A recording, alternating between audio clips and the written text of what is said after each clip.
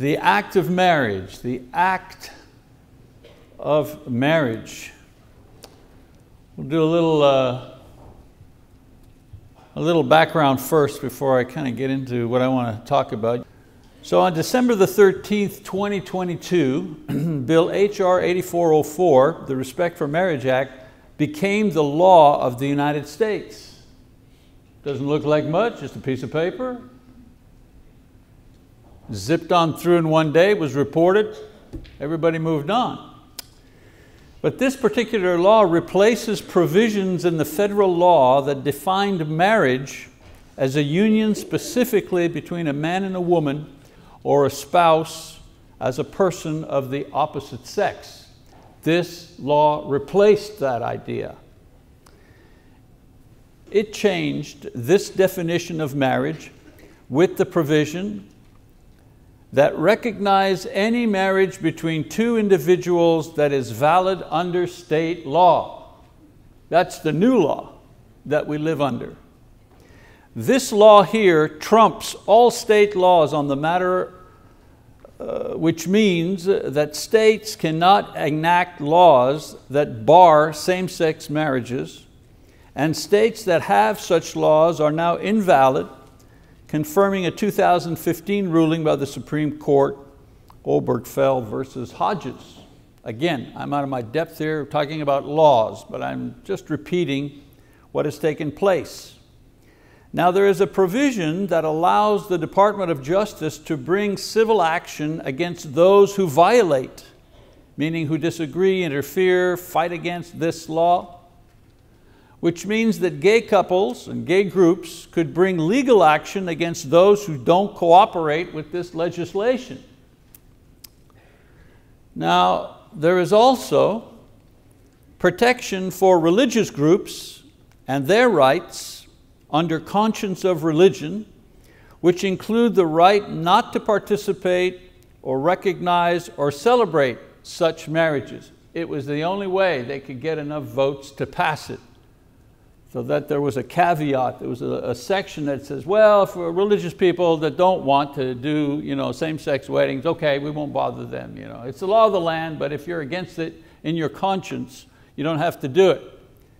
And by putting that little section in, they got enough votes to make same-sex marriage the law of this land. My sermon this morning will articulate why, as a Bible-believing Christian teacher and preacher, why I refuse to recognize, participate, or celebrate such marriages. Amen. In other words, the law that gives gay people the right to have legal same-sex marriages in all 50 states, that same law gives ministers the right to refuse to accept or perform these types of marriages, and by extension, explain why they refuse to do so if they so choose. And so to this end, it would be helpful if we examined exactly what happens when the act of marriage takes place. When I say the act of marriage, I'm always talking about marriage between a man and a woman. So to get on more familiar ground, biblical marriage is a symbol of the highest commitment of love that can be expressed. The highest commitment of love. Monogamy for life expressed in law. That is the highest level of commitment that two human beings, a man and a woman, can make. It is the highest level where a man and a woman say, we love each other, and they confirm that love in an act of marriage, meaning a lawful act of marriage. Now some people say, and I've heard this many times, I don't need a piece of paper to be married or to express my love and commitment. Well, it's just a piece of paper, I don't need that. I don't need a marriage license, what's that? And of course, usually this is said by those who simply choose to live together, or as they say, cohabitate. However, without a marriage license, you're just living together. Yeah, I mean, you're living together like married people, except you're not married. Because married people are, well, they're married. See the difference? Living together, even having babies together, even cohabiting for a lifetime is a version of marriage, but it is not the original, it's not the real thing. Now, in our society, cohabitation has been normalized because we are living more and more in a secular society. And we're doing that because our moral levels have been in decline in this area for several decades. In 1970, 0.5% of couples lived together without marriage. 0.5%. Today, upwards of 15% of all 18 to 34-year-olds live together without being married. It's normal. The process is we meet, we date, we live together, and maybe after we've had a couple of kids and we've got a mortgage, might as well get married. No, it's not. That's what's happening today. I understand that there may be reasons for this choice to simply live together instead of marrying. I get it, I've been around long enough to know. Things like, well, we don't have the money, or it's inconvenient, or family pressure, or uncertainty, or lack of commitment. But I'm only addressing the larger issue of marriage versus cohabitation as acceptable choices for people of faith. If you're out in the world and you don't know God and you don't care about anything, you live any way you want. I mean, what am I going to say to you? But if you confess that Jesus Christ is the Lord, okay, now we're falling into a different type of behavior model, governed by different rules. My first point here is not to confuse normalization with legitimization, which is the sanctioning of some situation or status through law. In some countries, prostitution is legal. But is it moral? Cohabitation has been normalized in the United States, even given a form of legitimacy to protect children and guard against abuse. And Oklahoma, by the way, is one state that has such laws. Also, these laws regulate the division of assets in case of a breakup. You don't need a divorce if you're living together. Why? Because you're not married. Only married people need a divorce. But there are laws that protect children, especially when people who are not married break up their home. However, even with these legal provisions, cohabitation is not marriage and not even referred to as marriage by the couple living together. This I know personally just from the years of counseling I've done with couples. They refer to each other as, well, my partner or my lover or my boyfriend or my girlfriend or my fiancé, but they never refer to each other as my wife or my husband. Why? Because they know that that's not true, that's why. The union of a man and a woman confirmed and recognized by law or social convention has been the will of God and the standard throughout history, both biblical and secular. In an article about the history of marriage in The Week, which is a digital news publication, researchers found evidence that marriage laws and marriage rights and practices date back at least 4,300 years. 4,300 years. Those are secular researchers. Of course, we know in the Bible that marriage was practiced all the way, not all the way back, from the very beginning. The standard of a couple being together was that they were married. That goes back, 6,000 plus years. That this norm, one man and one woman for life, Genesis 2, verse 18 to 25,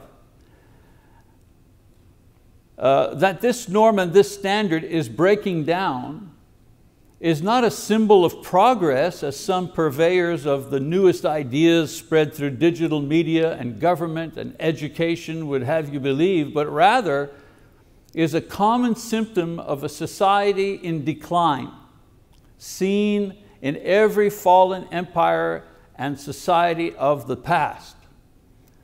This pattern was confirmed by social anthropologist from Oxford, Dr. J.D. Unwin, in his research on 86 different societies contained in this book entitled Sex and Culture. This was a massive project, and it was only summarized in this 600-page book.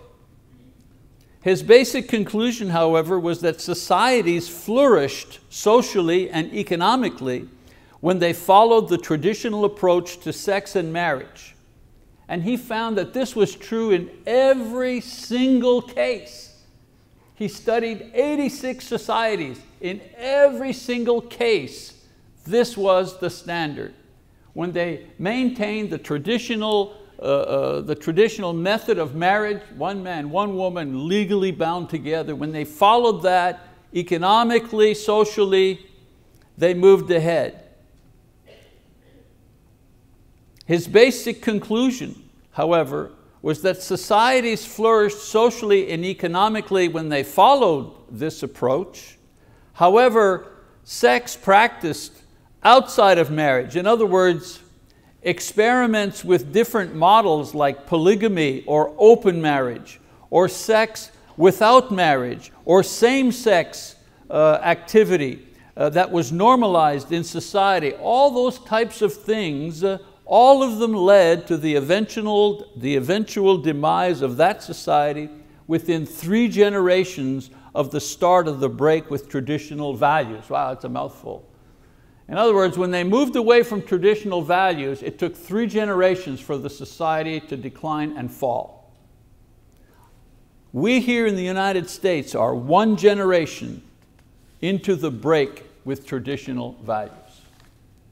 I'm not saying the end of the world is tomorrow. I'm just saying, according to this research, 3 generations, you go away from the traditional value, 3 generations later, your society is gone. We're 1 generation into that process. Another thing that happens when we talk about the act of marriage. The act of marriage between a man and a woman creates the union that most resembles the nature of God. You ask why? Why should we do it this way? Because doing it this way enables the couple to resemble God more perfectly. There are several reasons why this is so. First of all, both God and a married couple have a dynamic nature. Dynamic nature. For example, God is a triune deity, Father, Son, Holy Spirit. A married couple, traditional, man and woman, a married couple are 2 that become 1 through a lifetime of sexual, monogamous intimacy blessed by God. Now those who are in mere cohabitation, even if it's monogamous, they don't have God's blessing because they're in disobedience for refusing to formalize their unions legally. It's as if I just flew in from Canada and I decided to stay in the United States. I know that rarely happens, but let's just say. So I'm living in the United States. I don't take out citizenship. I don't apply to legalize my stay here in the United States, but I root for OU. I celebrate the 4th of July. I buy a house. I buy a truck. I fly a flag outside my house. I visit Washington on my vacations. I do what Americans do. Here's my question. Am I a citizen even if I've lived here for 25 years? The answer is no. Why? Well, first of all, I didn't formalize my stay legally. And 2, when you don't formalize your union legally, even if you've been together 20 years and have children, it's still not a marriage. It's a union. There might be love and affection, but it's not a marriage. And speaking to the new law, same-sex marriages, are they spiritually dynamic? No. Why? Because one man and another man make two, not one. Like a man and a woman make one. That's why. Another way that marrieds resemble God is that they both have creative ability. God creates the world. In other words, what is seen from what is unseen. Hebrews chapter 11, verse 3, God has creative ability. Well, marrieds also have creative ability, procreative ability. They create more humanity. God has given marriage that gift. Those who cohabitate may have babies, but their union is wrought in disobedience to God. And those who are in a same-sex relationship cannot procreate, period. Another similarity between marriage and God. Both are the epitome of the highest spiritual quality, which is holiness. Holiness is defined as a state which is transcendent and immeasurable and pure and separate. And so God is holy by nature because He is divine. Married people cultivate holiness through various practices which please God. For example, intimacy blessed by God is holy, holy sex. And lifetime fidelity is blessed by God. And self-sacrifice for the spouse is blessed by God. And accepting and fulfilling one's role within marriage is blessed by God. However, for cohabitating couples, the intimacy that they have is sinful. It's called fornication. The fidelity that they may have together has no cost. Why? Well, there's no commitment when there's no cost. And the self-sacrifice that is happening pleases the partner, but it's not pleasing to God. And the role in the marriage is without context.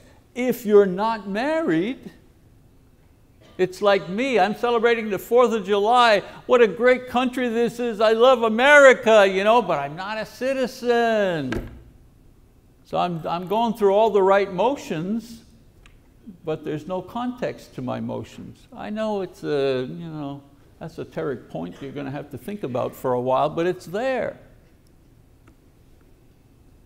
And then, of course, for same-sex couples, if you're talking about the question of holiness, well, their intimacy is sinful, period. It's not just, let me explain. It's not intercourse which is considered fornication because it's not in the right context. It's outside of marriage. The intimacy between a same-sex couple is sinful, period. There is no context in which it could be acceptable to God. He refers to it as abomination. You can't take abomination and make it something good. Fidelity and self-sacrifice may please the partner, but again, it's not pleasing to God. And the role is illegitimate altogether. Men cannot be wives. Women cannot be husbands. I don't care if you're on a national TV show and you tell Oprah, you're a woman and you're telling Oprah, Josephine, my husband. Just because Oprah smiles and nods her head doesn't make it so. The Defense of Marriage Act legalizes a same-sex union at a higher level of man-made law, which nevertheless remains illegitimate according to God's given law, period. Just for verification's sake, if you're wondering, Leviticus 18:22 is just one passage, but you shall not lie with a male as one lies with a female. It is an abomination. There's no way you can twist this to make it right. And then in the New Testament, Paul says, or do you not know that the unrighteous, that's who they are, will not inherit the kingdom of God? Well, who are the unrighteous and what will they not inherit? The kingdom of God. That's another way of saying going to heaven. Do not be deceived. Why does he say that? Do not be deceived. Because there are people in the world that will make these things that are wrong right. So he says, don't be deceived. Don't be conned. Neither fornicators, well, I already explained, fornication, if you don't know, is sex outside of marriage. Nor idolaters, nor adulterers. Adulterers, that's married people having sex with someone that's not their partner. Nor effeminate, the trans community. Nor homosexuals, well, we know who they are. Nor thieves, nor covetous, nor drunkards, nor revilers, nor swindlers will inherit the kingdom of God. And those sins, they're not worse than another sin. It's a sampling. He's saying, don't be fooled. These type of things are going to be punished. Don't let anybody tell you, black is white, white is black. So what do we do? Okay, I've explained the problem. We can stop here. But what do we do as Christians? It seems like all of this stuff is overwhelming. It's the federal law. What are we going to do? We're going to go march in Washington, with signs, call our congressman or something. They already voted. So what do we do? Most of us are pretty familiar with the information that I've given you so far, but what are we supposed to do with it? Well, here are some suggestions, especially for Christians. Number one, understand a reality that you as a believer may not like or want to admit about cohabitants or same-sex unions. Okay, they're wrong, good, but you need to understand something about these things. First of all, for those who simply live together and not married, they simply may not want to get married, period. And there may be any number of reasons. Maybe they're already married to somebody else and they can't afford a divorce. You ever think about that? Or maybe they haven't got the money for a wedding, too expensive. Or they don't see the need. In other words, let's not rock the boat. Or they don't care what other people think. We're living together, we don't care what you think, period. Or they have no religious convictions about it.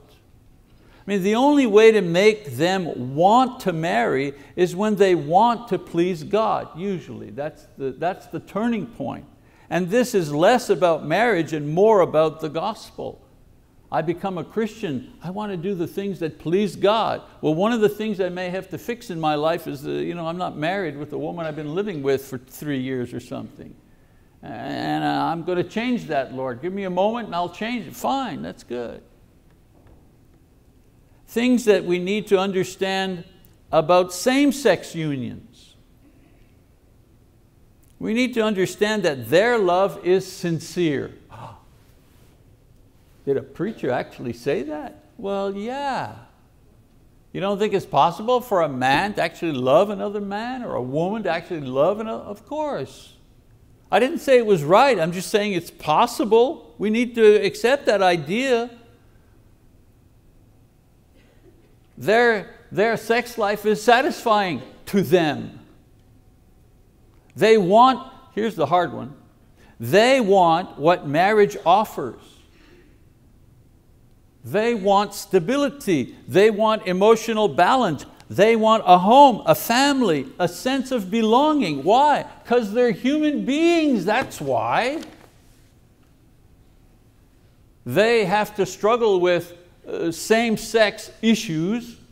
Okay, we won't get it too far into that because this is not about that, but they have to struggle with that idea. But they're human beings and they basically want what we want out of a relationship. What they don't have is legitimacy with God, despite the things that they strive for in their union.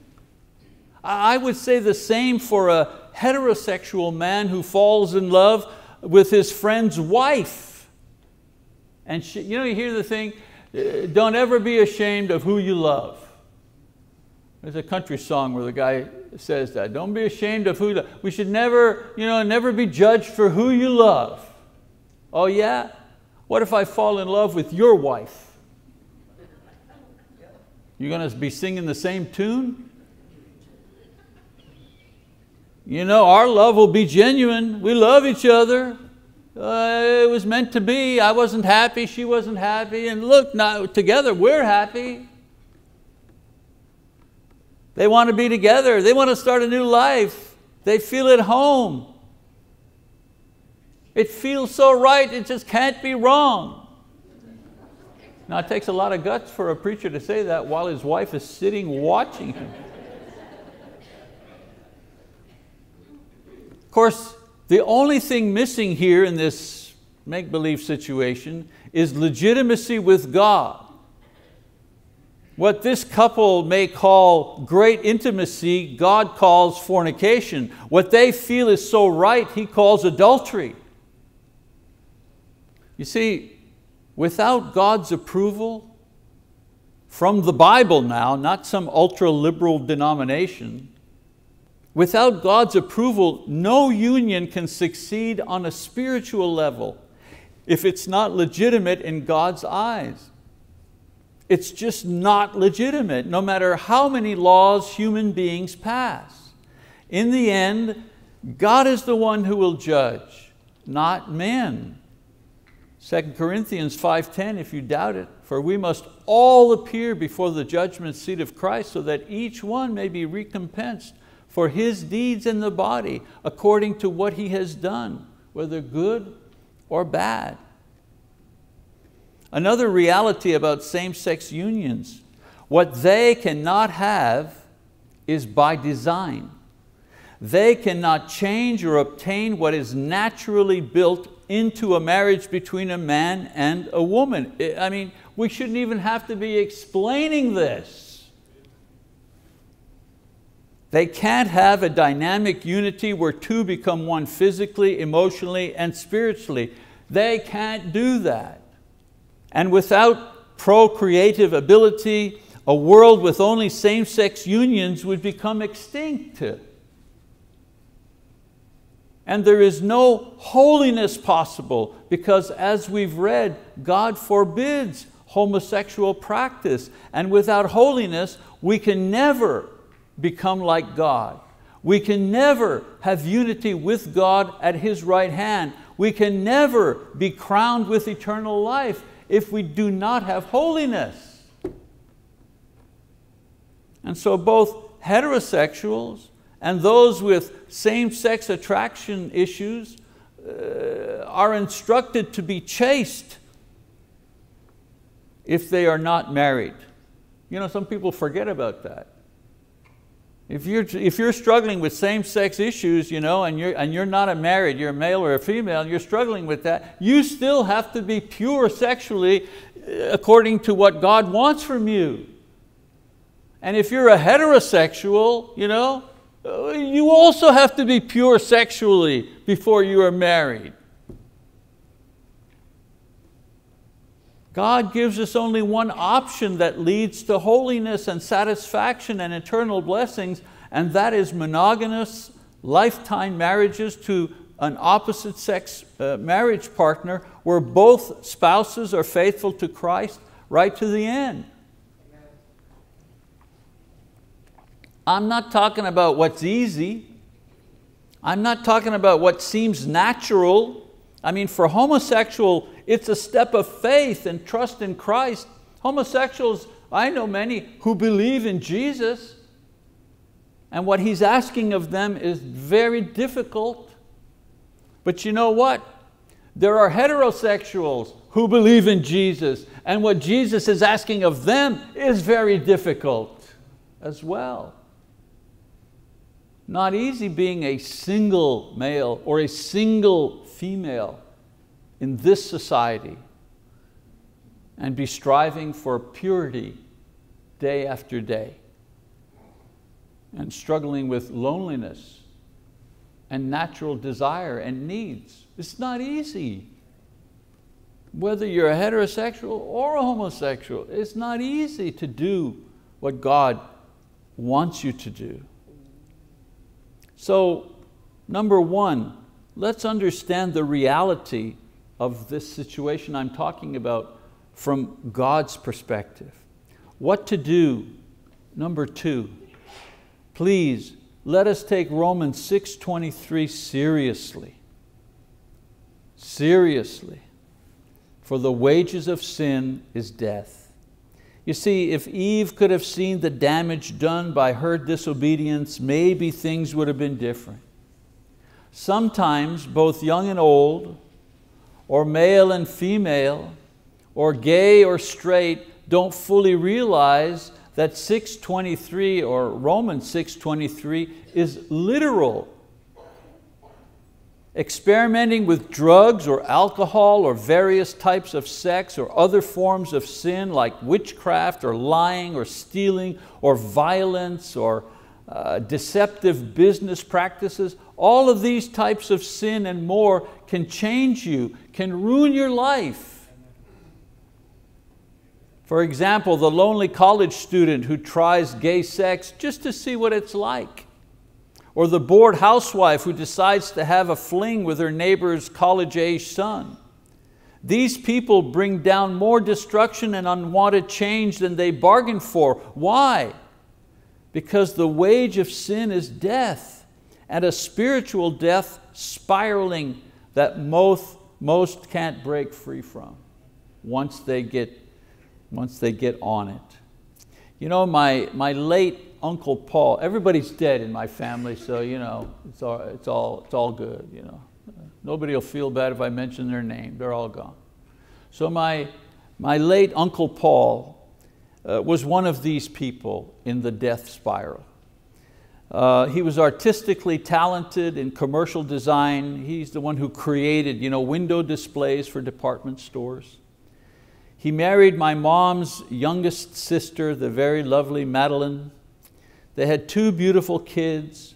There was just one problem. He was a lifelong alcoholic. He once told me that he had his first drink when he was 15 years old, a glass of wine at a wedding. I mean, what could be the harm? We're at a wedding, it's love, it's great, it's the summer. Sure, give the kid a glass of wine, why not? Well, no harm for the others. But he told me that the light buzz that came from the wine turned on a switch of desire for alcohol in him that never left him after that day. Many years later, when he was in his 50s, I went to see him in the hospital where he was on hospice care, dying of bone cancer. But you could see the ravages of his alcohol abuse in his face and in his eyes. I was a new Christian back then, not quite sure of what to say, so I asked him, Uncle Paul, if I prayed for you, if I prayed to God to heal you today, and He did, what's the first thing you would do? And he answered that if healed on that day, he would leave the hospital in search of a drink. He actually said that.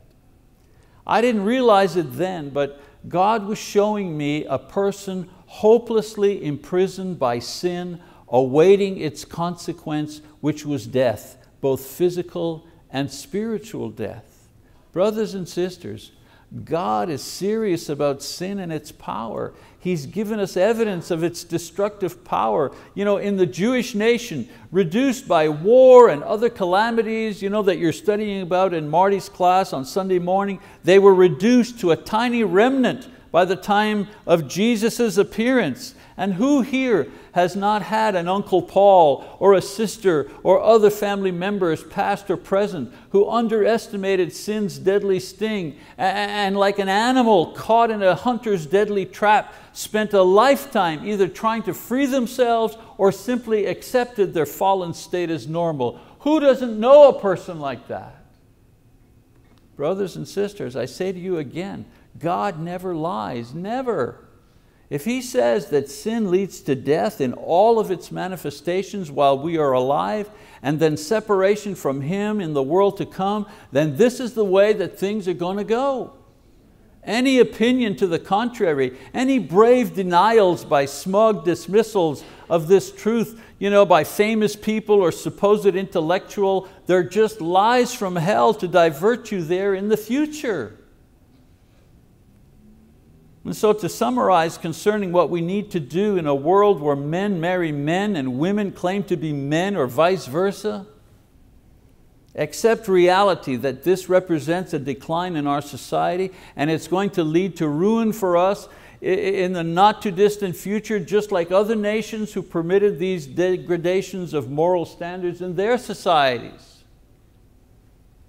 Number 2, believe God when He says that personal sin leads to both personal, physical, and long-term spiritual death. I read it again.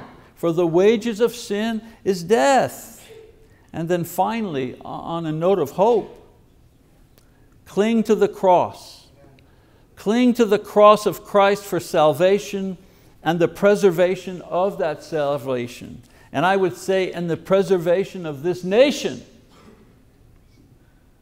Ephesians chapter 1 verse 4, Paul says, just as He chose us in Him before the foundation of the world, that we would be holy and blameless before Him.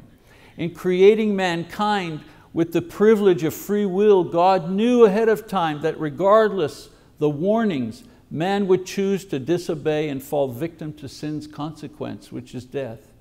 But there's a second part of that verse, chapter 6, verse 23b, which is equally true. And it says the following, for the wages of sin is death, but the free gift of God is eternal life in Christ Jesus our Lord. Our task as Christians in a world that constantly changes, that continually finds ways of disobeying God and calling down His judgment upon itself, our role is to faithfully preach the gospel to the world, since as Paul says in Romans 1 verse 16, for I am not ashamed of the gospel, for it is the power of God for salvation to everyone who believes, to the Jew first, and also to the Greek. The world has the internet, and the world has government, and the world has the education system, but we have the power of the gospel. Amen. And believe me, the power of the gospel is greater than the power of man. Amen. Here in Choctaw, we believe the power of the gospel. And through our live and online services, and through our women's ministry, and through our World Bible School program, and through various youth group events, and through Bible Talk, of course, our teaching website, through our Bible school, teaching our children, all babies, all the way to adults, we are proclaiming the freedom from the trap of sin through forgiveness and the gift of eternal life offered by the Father and obtained by the Son and preserved in this life by the Holy Spirit. Therefore, our first task is to invite and call and encourage sinners to come to the cross for salvation. Whether the world is up or very down, this is always the task of the church, to raise up the cross of Christ. Don't be afraid of the decline. Don't scurry around saying, what will we do? How will we should stop having children because we don't want them to go into a bad, no. Don't do that. Don't do that. Raise up the cross of Christ in the church. Raise up the cross of Christ in your homes. Raise up the cross of Christ at your work. That's our task. Let the government do what it does. They're going to do what they do. Secondly, as Christians, we need to cling to Jesus and His cross in order to find our way to the holiness of God, intimacy with God, productivity for God, and wholeness before God. While others seek gratification of their flesh by sowing to the flesh which will ultimately perish as all flesh perishes. Christians sow to the Spirit, which leads to glory and exaltation to the right hand of God with Jesus, an eternity of existence grafted into the Godhead made possible through Christ. And all of this promised to those who not only come to the cross for forgiveness, but proclaim the power of the cross for salvation and cling to the cross faithfully for life in order to be first transformed here into the likeness of Christ, but then at the end transferred into the eternal kingdom of light with all those who waited faithfully and loved the coming of His appearance. So my question is, how are you and how far are you from the cross of Christ this morning? Do you need to come near confessing your sins and receiving forgiveness in the waters of baptism, as so many have done in the last couple of weeks? Do you need to find your own way to proclaim the cross or help others in their ministry? Do you need to find the courage to raise up the cross of Christ in your own home? Or have you been too stubborn to let the cross change you into the person God wants you to become? Whatever your need this morning, I invite you to come closer to the cross if the cross is calling you, as we stand and as we sing our song of encouragement. Shall we do that?